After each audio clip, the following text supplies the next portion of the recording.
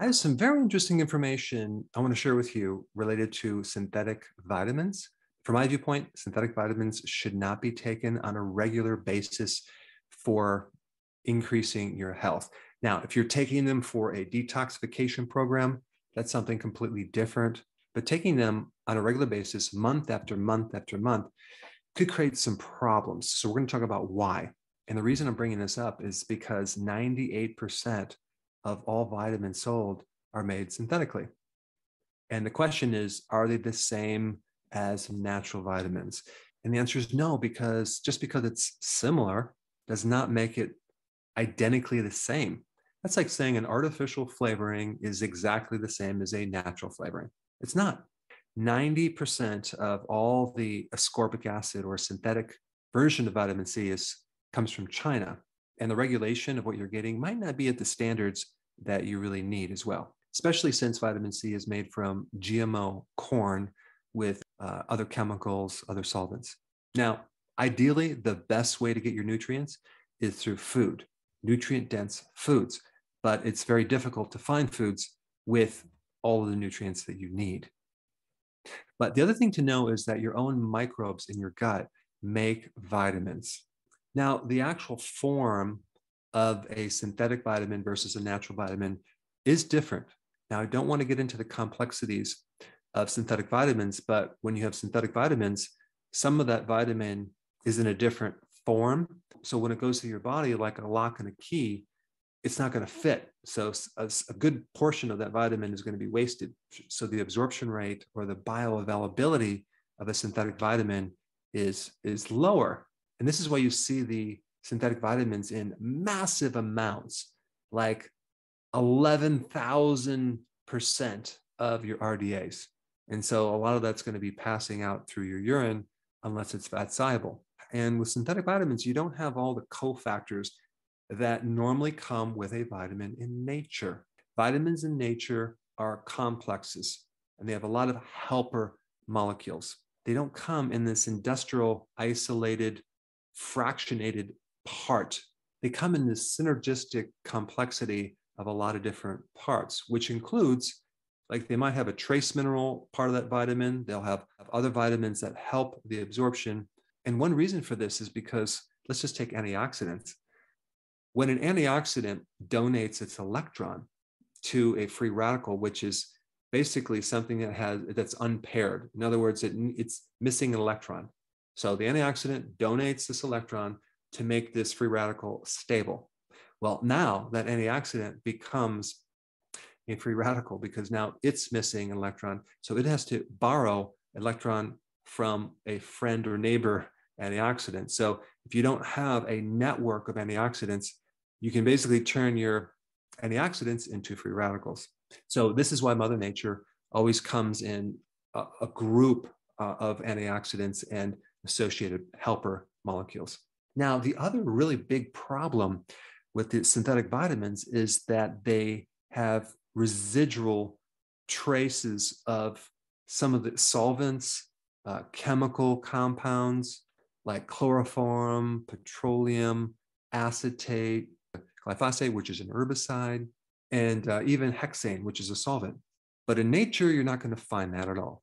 Now, the thing with vitamins is they come in both fat-soluble forms and water-soluble forms. So if you took a high amount of a water-soluble synthetic vitamin, the extra would be eliminated through your kidneys.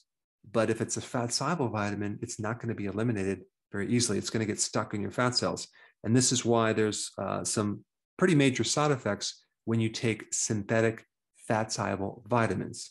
So if a mother is taking synthetic vitamin A, there's a risk for that child of having a birth defect. There's some data on synthetic vitamin E and premature death. And then folic acid, which is different than the natural version, folate, increasing your risk of getting cancer. Then you have vitamin C. Okay, I'm talking about ascorbic acid. There's a study that I'll put down below that shows that it decreases the muscle mitochondria biogenesis. So you're going to make less mitochondria. So you're going to have less training efficiency. But I will say that there's also some positive benefits of taking synthetic vitamin C in the form of ascorbate injected for cancer. Now, I'm not recommending this, but there's just some interesting data to show that it can help kill cancer cells because it can turn into hydrogen peroxide in your blood and kill the cancer. Now, again, I'm not telling you to do that. I'm just showing you that there is studies that show there's benefits of synthetic vitamins. But even folic acid in prenatals can decrease the risk of getting neural tube defects. So that would be one benefit, but there's side effects of increasing your risk for cancer. So there's pros and cons, but there's way more pros when you do the natural whole food concentrates. Now, with synthetic vitamins, they add a lot of additional things in there. They'll add additives, preservatives, flavorings, colorings. So let me just read you the ingredient list on probably one of the most popular, highest selling synthetic vitamins on the market. Okay, it has modified cornstarch. I don't know why they put modified cornstarch in a vitamin. Maltodextrin, which is a sugar, polydextrose, ascorbic acid, vitamin A acetate, which is synthetic. Then they add yellow 6-leg as a coloring agent. And then some of the minerals are in oxide forms, which are not the best absorbed minerals.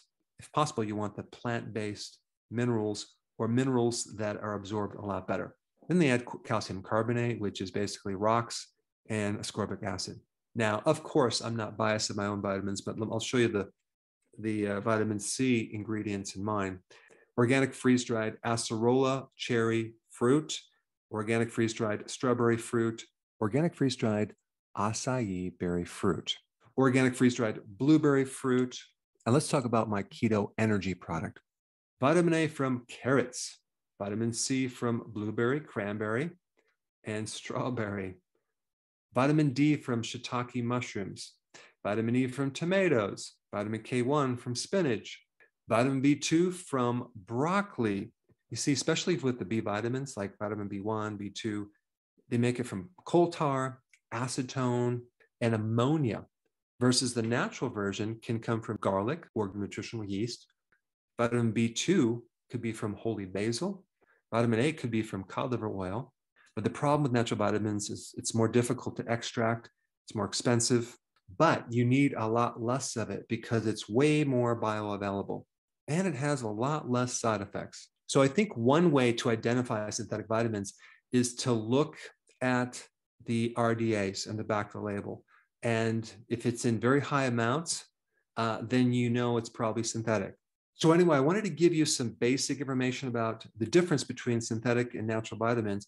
And if you can, go for the natural vitamins, or even better yet, eat foods that are nutrient dense. Now, for more information on foods that are nutrient dense, this is the next video you need to watch right here.